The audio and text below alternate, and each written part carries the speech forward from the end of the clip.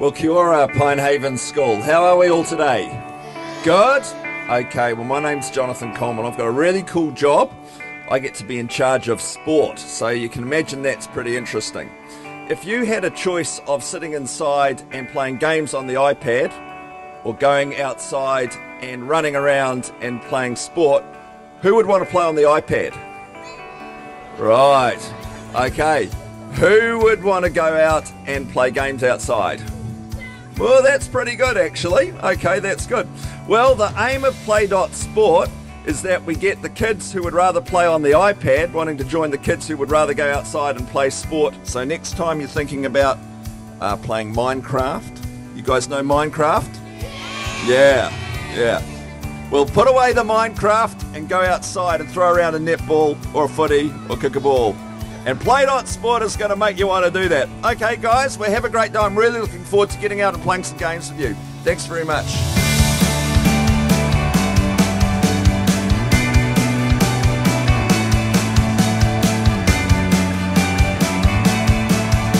We're looking to improve the ability of primary schools to deliver quality physical education for our kids, because that leads to better educational outcomes, better health outcomes and better social outcomes in general. Well, it's really important that children today get the fundamental skills that they need to be involved in sport and recreation for life.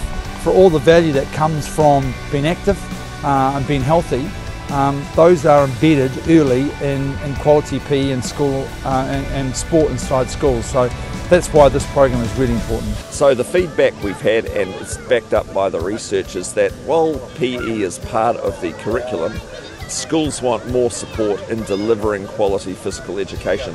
Teachers want the support, and that's why we've got these facilitators, these mentors and these activators helping schools develop quality programs, deliver them, but also make those links into the community so that there's strong links between our schools and local sports clubs and organisations. Well, when we got invited to take part, for me it's around the professional development that our teachers are going to get in order to help our children to be more physically active and more physically skilled. I think the benefits are huge in terms of looking after young people's well-being. So we have traditionally, I think, thought of perhaps sport and physical activity as being just something that develops their physical skills and their physical competencies. But I think this is so much more and fits really nicely into the whole New Zealand curriculum and looking after the whole young person, so looking after their social well-being and their physical well-being, their mental and emotional well-being and their spiritual well-being, so they can take kind of that whole holistic view into the classroom and into their learning experiences. I like sport because I get to hang out with my friends and I like staying fit, and you get to it's a team sport, so you get to hang out with each other. I love sport because it keeps me fit and healthy, and it's really fun, and it's also great because you get to do so many different types of sport, like there's swimming and gymnastics and things like that, and it's so fun.